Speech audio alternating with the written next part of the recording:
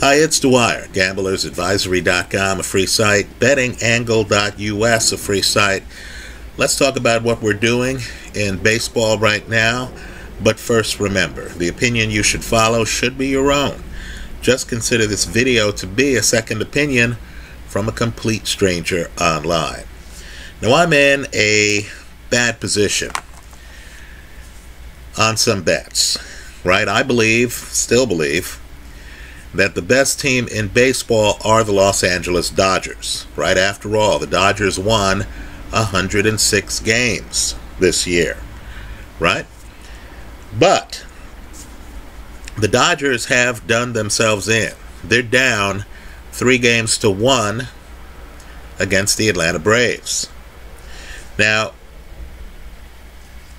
I understand fully that the Atlanta Braves have problems, right? Understand, in the regular season this year, against above 500 teams, the Atlanta Braves finished under 500, right? In other words, Atlanta during the regular season fell apart against good teams. Also, we know the history. Last year in the playoffs, Atlanta was up 3-1 on the Dodgers, just like they are this year. And Atlanta fell apart. The Dodgers ended up winning the National League Championship Series in 7 games. And, of course, the Dodgers went on to win the World Series last year. But one of the lessons I've learned in life is that you cannot fight the tape. The Dodgers are down 3-1 again this year. The one game they won, they shouldn't have won. That was a improbable late comeback, right? A home run by Cody Bellinger.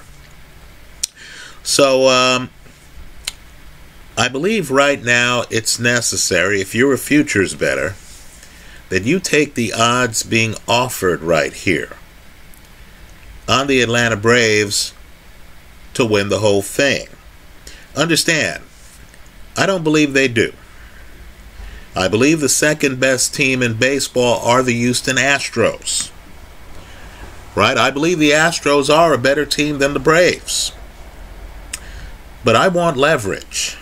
And I already have a position on the Astros, just like I had a position on the Dodgers. So right here, I'm going to have to concede defeat. I'm going to have to, in real time, come to grips with the idea that the Dodgers are not going to win the National League. That Giant series took too much out of them. So, the Atlanta Braves, you're getting a plus 179 right here. Now, hear me clearly. I'm not saying the Braves win Game 5. I'm not saying the odds don't get even more skewed, right? That tomorrow the casino doesn't offer you better odds if the Braves lose Game 5. But what I am saying is I believe it's highly improbable that this Dodger team wins the next 3 games of the series like they did last year. Right? My operating assumption going forward is that the Braves are coming out of this series. Right? So, right here, in terms of the bets I'm making, if you're a futures bettor, you understand the idea of hedging. I'm going to have to increase my position on the Braves.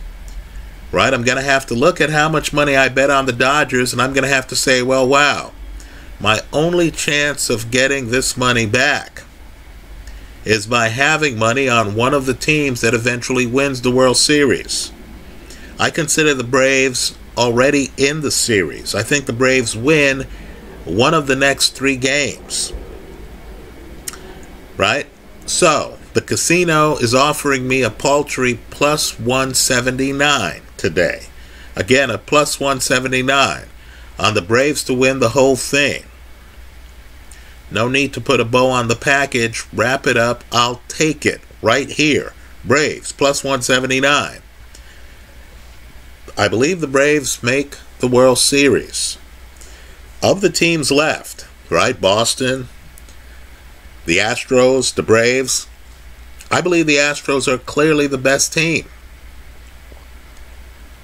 Right? But I already have money on them. So here I'm going to put money on the Braves at a plus 179. Let me also say this too. Game 6 of the ALCS. If the Boston Red Sox,